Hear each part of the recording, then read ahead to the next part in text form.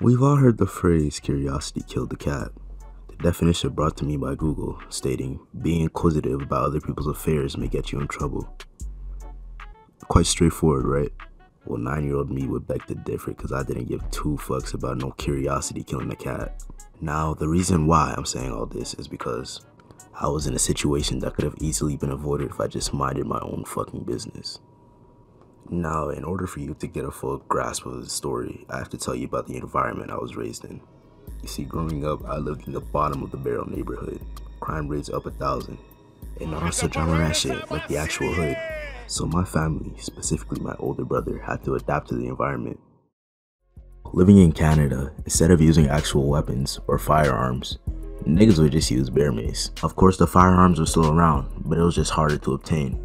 Now up here, we don't call it bear mace though, we call it a can. I'm telling you, every single goon in Canada has a can and will use it without hesitation. For literally any reason too. For example, you were being disrespectful to their mans, you're getting canned. You're wearing designer walking through the hood, you're getting canned. You accidentally bumped into someone, nigga, did you just forget to apologize? You're getting canned. Now this story takes place on a Friday night. I'm just in the living room chilling, and my mom walks in.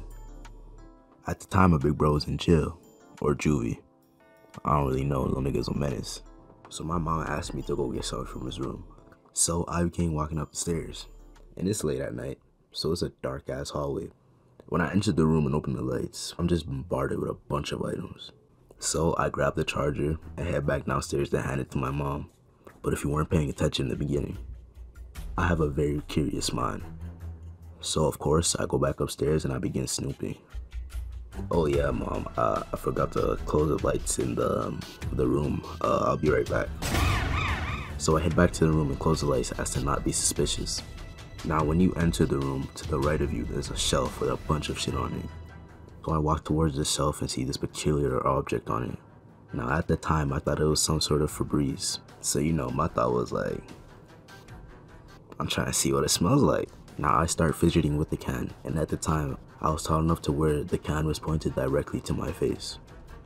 And my mindset being that it was a Febreze bottle, I was accustomed to the trigger being on the top. So I obviously assumed that the can was facing the wall, so then I began feeling around for the trigger. Now leading up to this moment, I've done so many things wrong that I can't point out a specific flaw that led me to this point.